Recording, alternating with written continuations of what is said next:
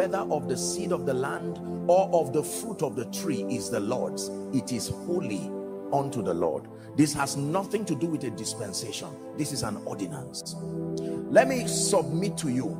There are two reasons why I think the tithe issue has become a controversy in the body of Christ. Number one, and is because of the way we men of God drum it. We drum it because we need the money, and because there have been a lot of misuse and extravagance with God's money. People have played all kinds of games with God's money at the expense of people's sacrifices. And not everybody in church, God's people are not dummies.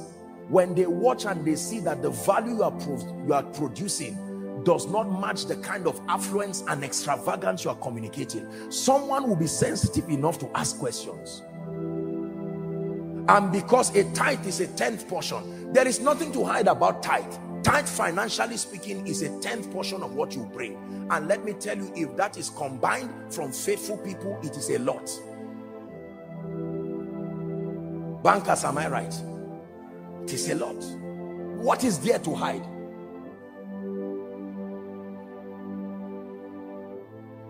Tithe was supposed to be a mechanism. Listen to me. According to scripture, the tithe was supposed to be a mechanism to cater for priesthood and to cater for the building of the Lord's house, to cater for priesthood.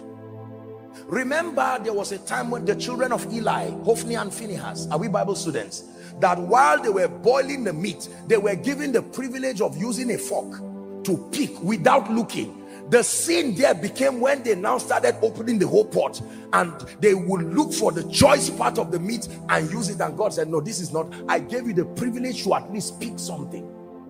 Now, there are all kinds of policies and principles. I'm not going into the legalities of ministries and Christian organizations and all of that, but I can tell you it is because of the annoyance of people from the carelessness, the recklessness, and the misuse of God's money.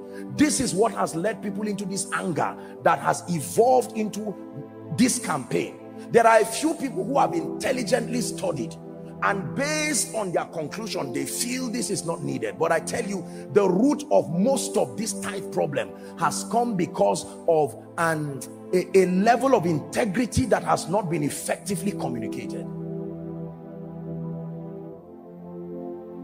Are we together? But I submit to you, and as far as it is within the jurisdiction of this spiritual family, I can tell you, be a faithful tither. Tithe is a 10th portion. According to scripture, 1/10. Now, I know that a lot of people have taught to bring 50% of your tithe, 80% of your tithe. The Bible does not say that. If God tells you personally, it is a personalized dealing. Don't create a doctrine out of it and punish people. Within the boundary of contentment and vision, 10% of what God's people bring should be sufficient to run the activities of the ministry within the boundary of contentment, vision, and integrity. Are we learning?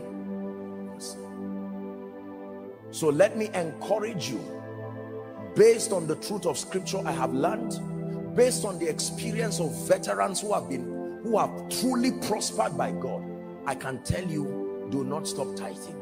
If you don't have the revelation, settle down and get the revelation. Don't do it religiously. But as far as this house is concerned, as a ministry, we're a tithing ministry. As an individual, I'm a tithing person. And I can tell you, tithe is not about money. It is called the law of open heavens. According to Malachi chapter 3, when you begin to read from verse 8, it says, will a man rob God? It says, but ye say, wherein have we robbed you? In tithes and offerings. So the Bible is talking about robbery here. It says, ye are cursed with a curse. This is not the curse of the law. No. For ye have robbed me, even this whole nation. Verse 10. It says, bring ye how many? All the tithes into my storehouse. In another series, we'll have the time to discuss what storehouse is, because there are 3 platforms that qualify to be called a storehouse. In fact, I think I should just say it in 1 minute. Number 1, a storehouse means your place of primary spiritual nourishment. It qualifies. It is the first biblical platform that is called a storehouse.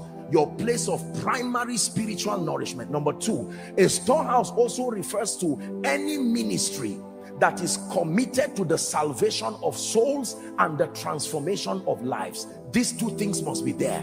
If it is not actively committed to the salvation of souls and the equipping of the saints, it does not qualify to be called a storehouse. It's an uncomfortable truth, but this is a truth.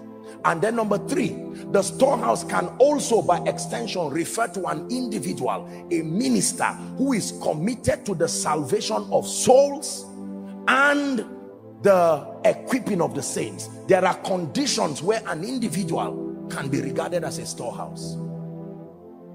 These are the 3. Just take it like this for now. In another series, as God grants us grace, we'll open deeper into this. I just didn't want to leave that gray area. But it says, bring ye all the tithes into my storehouse, that there may be meat in my house, and prove me now herewith, saith the Lord. There are 7 prophetic blessings according to scripture here that follow the tither. Number 1, God will open for you the windows of heaven. Number 2, you will pour out a blessing that you will not have room enough for it. Fathers like Kenneth Copeland will call it concepts, insights, and ideas. Next verse, it says, I will rebuke the devourer. The third, the devourer is a waster that comes to bring all kinds of waste on legal basis to your life. Number 4, it says he shall not destroy the fruit of your ground. Your ground is anywhere you plant, can be your business, can be your life. And then number 5, it said neither shall your vine cast its young before its time. Number 6, it says you shall be called, you shall be a delightsome land. Please go to all nations shall call you blessed, verse 12, and ye shall be a delightsome land. 7 prophetic blessings according to scripture.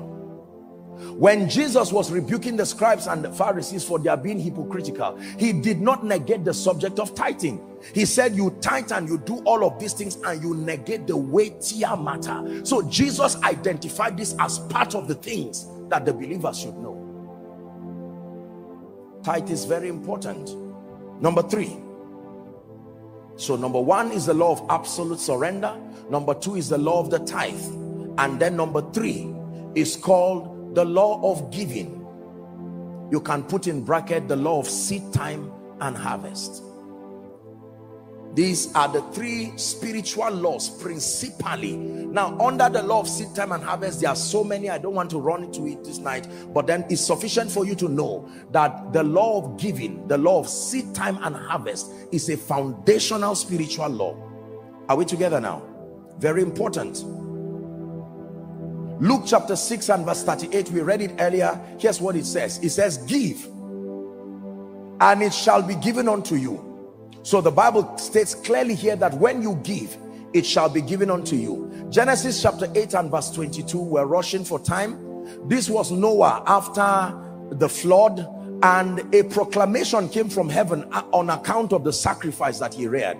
It says, while the earth remaineth, seed time and harvest, cold and heat, summer and winter, day and night shall not cease. This is an ordinance that will last while the earth remains. That means anytime you don't find the earth, stop obeying the law. But provided you can see the earth, you should know the law is in force. What is seed time and harvest? It means that the economic system of the kingdom runs on the principle of seed time and harvest, spiritually speaking. That anything you do not have, it is because you did not plant the seed for it. And seed here does not mean money. If you want a harvest of kindness, sow the seed of kindness. If you want, there are seeds and their corresponding harvests. Honor, listen carefully, honor is the seed for a harvest called access.